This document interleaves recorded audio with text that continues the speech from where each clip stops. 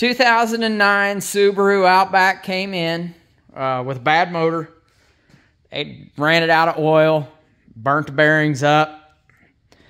So we pulled the engine, pulled the oil pan. Of course, we found all kinds of garbage in there.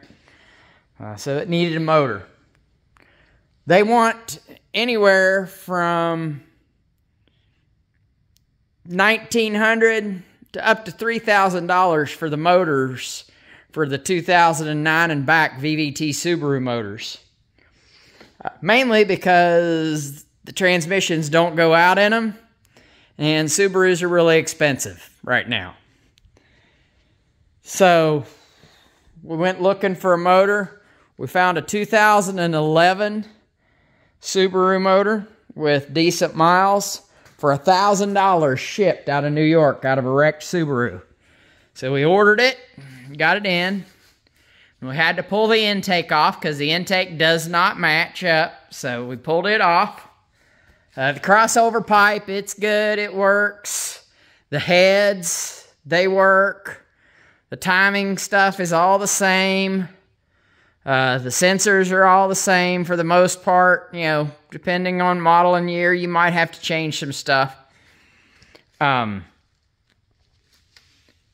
big difference is the oil pan, which, as you can see, is different. And you'll see, you notice there's a couple, what looks like bolts sticking way out of the oil pan. Well, what we had to do was put a nut on the bottom of these bolts because we were kind of working on it late at night when all the parts stores were closed and had to make do with what we had.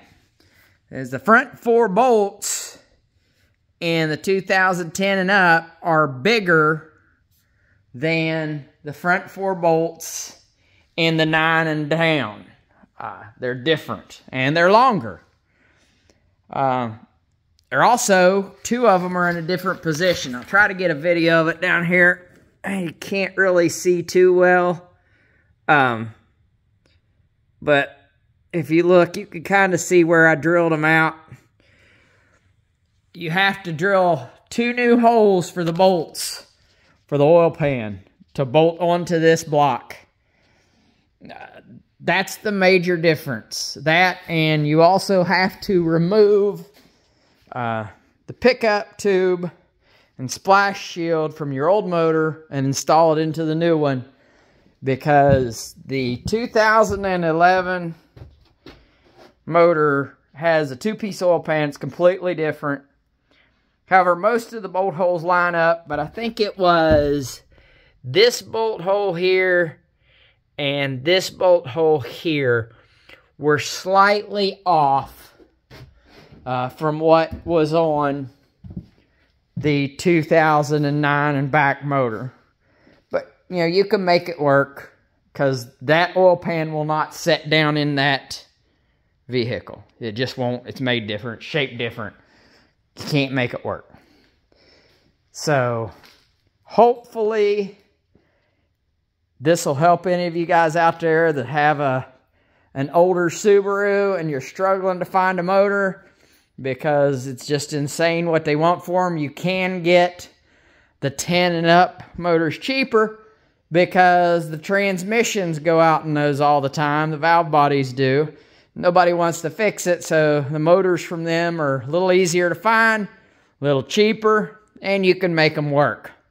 It was a little different a few years ago. That's how we figured this out, because you get these motors cheaper, and these were running $3,000, whereas these were running $1,000. So we've done this once before, and I figured I'd make a little video. If you got any questions, just put them in the comments, and I'll try to get back to you.